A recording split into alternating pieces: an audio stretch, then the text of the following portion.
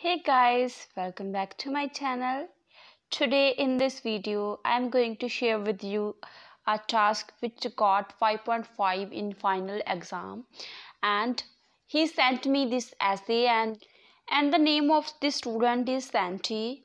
So this is the essay of Santi which got 6 overall, but उसने writing में 5.5 है only.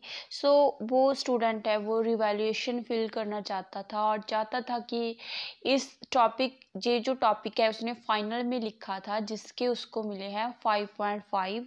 But वो student revaluation fill करना चाहता था, बट उससे पहले वो डाउट में है कि उसे करनी चाहिए या नहीं. सो मैंने उसका डाउट क्लियर करने के लिए ये वीडियो बनाने के बारे में सोचा, ताकि आप सब स्टूडेंट इसके रिगार्डिंग सजेशन दे सको, नीचे कमेंट सेक्शन में बता सको. और आप भी अगर हमें अपना राइटिंग का टास्क भेजना चाहते हो तो हमें इंस्टाग्राम पर भेज सकते हो, या फिर आप टेलीग्राम में हमारे साथ ज्वाइन हो सकते हो. टेलीग्राम में जहाँ पे आपको टीचर टीच करते हैं, एक्सपर्ट टीचर टीच करते हैं. आई होप आपके लिए वहाँ पे बहुत बेनिफिट होगा अगर आप ऐड होंगे. So before further delay, let's get start this video. If you do not subscribe our channel yet, please subscribe it and share with your friends as well.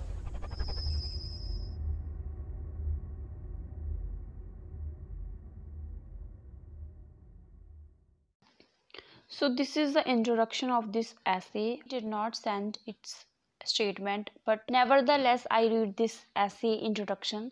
So in this current scenario, crimes is increasing at a high pace in corner of every city. So इनकी जो first line है इसमें ही आप देख सकते हैं कि इन्होंने क्राइम्स के साथ, क्राइम जो कि एक बहुवचन है, उनके साथ उन्होंने इज लगा रखा है, जबकि उनके साथ अगर इन्होंने लगाना था तो आर लगना था. अदरवाइज क्राइम्स इंक्रीजिंग हो रहा है तो क्राइम्स आर इंक्रीजिंग आना था. सो ये इनकी फर्स्ट मिस्टेक है. इन्होंने डिटो लिखा था अपने फाइनल एग्जाम में. However some masses think that detailed information of crimes in newspaper and on television have आउटफुल. What is this, मुझे कुछ क्लियर नहीं हो रहा जी इन्होंने क्या लिखा है. आउटफुल impacts for people life and it should be banned. इन्होंने, ये मुझे समझ नहीं आ रहा क्या है. impacts of for people impact, otherwise impact on people आना था. on people is life, but इन्होंने लिखा है impacts for people life, people's life आना था. and it should be banned, ये ठीक है. I perceive that banning this information is not a prominent approved लिखा है. I think इन्होंने approved. Therefore, other effective steps should be taken by the regma. So ये line इनकी थोड़ी सी ठीक है. Effective steps should be taken लेनी चाहिए. ठीक है, ये वाली लाइन तो. अदरवाइज इंट्रोडक्शन ठीक है, बट इनकी जो मिस्टेक है ग्रामर मिस्टेक है, बाकी ठीक है. वोकैब है, एक दो इन्होंने यूज़ की है वोकैब. सो आगे पढ़ते हैं. To commerce with the reason bye crime information should not be band. क्यों नहीं होनी चाहिए band? Firstly it helps the masses to aware about their surrounding, to illustrate. With the help of these masses, we become aware regarding crime which are helping in their surrounding.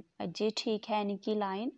Firstly से start की है. First इन्होंने बताया है इनके reason है, then इन्होंने first reason बताना स्टार्ट किया है, जो कि गुड पॉइंट है. इट हेल्प्स द मासेस, ये भी ठीक है काफ़ी हद तक. और उसके बाद उन्होंने टू इलस्ट्रेट किया है इसको, ये भी काफ़ी अच्छी बात है. एग्जामिनर को समझ आएगा कि ये बंदा अब इलस्ट्रेट, अब इस पॉइंट को इलेबोरेट कर रहा है, अब इस पॉइंट को बता रहा है.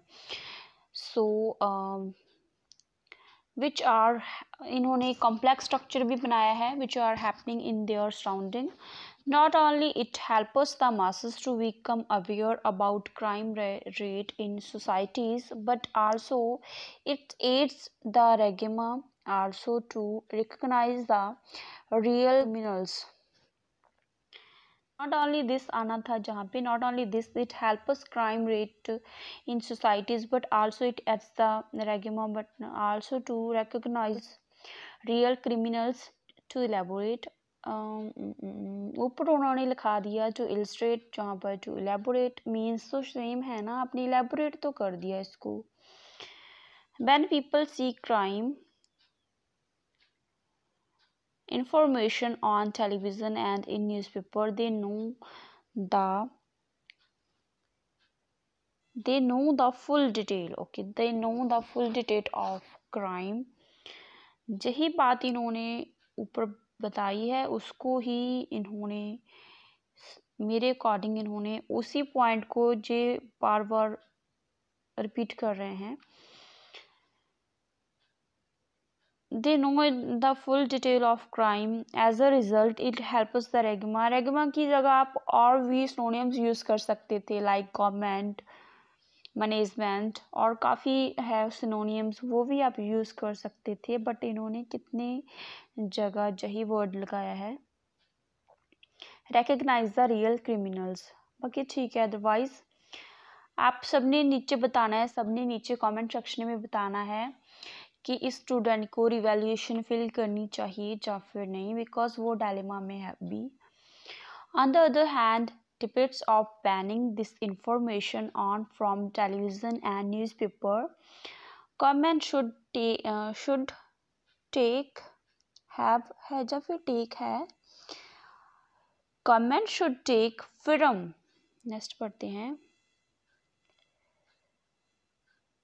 firm steps to come out of this had, यहाँ पे ऑफ नहीं आना था, from this, इस प्रॉब्लम में से आना था, फ्रॉम दिस आना था.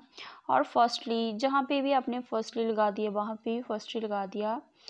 आप इनके सिनोनिम्स यूज़ कर सकते थे, फर्स्टली की जगह आप कुछ और लगा सकते थे. टू बिगिन विद लगा सकते थे, टू स्टार्ट विद लगा सकते थे.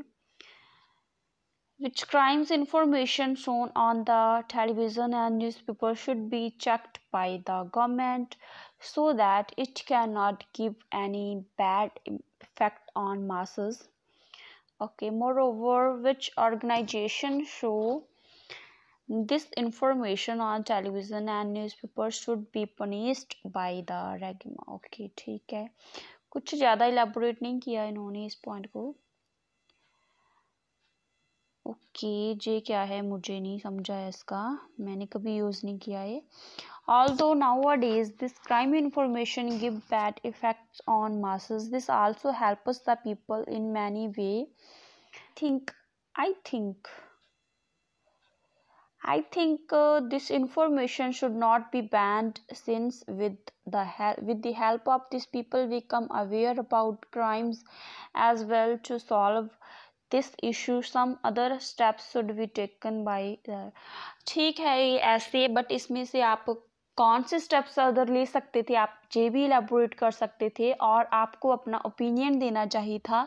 इंट्रोडक्शन में भी बताना चाहिए था आप किस साइड हैं. आप BP1 वाली साइड में हैं, मुझे नहीं पता इसकी स्टेटमेंट क्या थी, बट आपको बताना चाहिए था आप किस साइड में हैं. बट स्टिल फिर भी मैं आपको हार्ड नहीं करूँगी, आपका ऐसे ठीक है, क्लोज टू 6 है मेरे अकॉर्डिंग. सो स्टूडेंट्स आप सब बताना इनको रिवैल्यूएशन फिल करनी चाहिए या नहीं. सो अगर आप भी मुझे भेजना चाहते हैं आपका टास्क, तो आप मुझे इंस्टाग्राम पे फ़ोटोज़, जिसका कि आपको फुल प्रोसेस मिल जाएगा उस वीडियो में, जिसका मैं लिंक आपको दे दूँगी नीचे डिस्क्रिप्शन बॉक्स में. आपको कैसे भेजना है, स्कैन करके भेजना है, ऐसे नहीं भेजना है. सो आप वो वाली वीडियो चेक करो, देन आपको समझ आ जाएगा सारा प्रोसेस. और आप हमें टेलीग्राम पे ज्वाइन होना मत भूलना. So this is all about this video. I think मुझे थोड़ा सा टास्क 1 को भी रीड कर लेना चाहिए, इन्होंने मुझे बोला था. So, चलिए. One, the tabular chart illustrates the information about cities and urban areas. Adults who selected various leisure pursuits between 1990 and 2010. So, सबसे पहले तो अगर हम टेबल को ओनली टेबल ही लिखें तो बहुत ज़्यादा बेटर है हमारे लिए. अदरवाइज मुझे कुछ ठीक नहीं लग रहा, क्योंकि टेबल को हम टेबल ही, और टेबल के साथ कभी भी चार्ट नहीं आता, टेबल के साथ कभी भी चार्ट नहीं आता। अगर ये टेबल है तो इसके साथ कभी भी चार्ट नहीं आएगा, ये बात आप नोट कर लेना। Overall it becomes evident that maximum adults took part in reading in both years. However, minimum adults selected photographs activity selected adults लिख दिया इन्होंने, जहाँ पे ओनली एक एक्टिविटी लिखा है। आई थिंक जहाँ पे एक्टिविटीज़ आना चाहिए था। और इट बिकम्स, अगर हम इसकी, it is evident that maximum adults took part in reading. Okay ठीक है, बाकी तो बाकी मुझे यही दो मिस्टेक्स लगी इसमें। यहाँ पे इज़ आ सकता था, यहाँ पे आई थिंक एक्टिविटीज़ आ सकता था। On analyze the tabular chart, it can be clearly seen that in 1990, maximum adults who belonged to urban and rural area took part in reading, and percents was 61 and 71 respectively. ठीक है, जे structure आपका ठीक है। However, in 1990, the percentage of urban area adults who selected animated play was 10, which was similar to adults who belonged to urban areas in, okay ठीक है जी भी, while adults from rural areas who part in animated play was 18 and 1990. okay, by 99 आप कुछ और भी लिख सकते थे। in 99 हर जगह in 99 लिख रखा है। However, it was 4% more as compared to adults who took part in 2010. Demonstrating the tabular chart in 2010, the percentage of adult who belong to आपने ना belonged काफ़ी जगह यूज़ किया है to urban area was 78, which was similar to rural area adults who belonged to from rural areas. In rural areas के synonyms urban area, rural area. In case of playing, 26% adults from rural area took part in playing, where it was similar to rural area adults who took part in with regards to photographs in 90. okay, the percentage of rural area adult 70, ठीक है। अब कैसे close to 6 है dear. थोड़ा सा task 1 में भी mistakes हैं और टास्क 2 में आपको पता ही चल गई होगी। बाकी स्टूडेंट्स आप सबने सजेशन देना है नीचे, जो टास्क डिजर्व करता है, आप जो टास्क डिजर्व करता है 6 बैंड, तो नीचे बताना। So this is all about this video.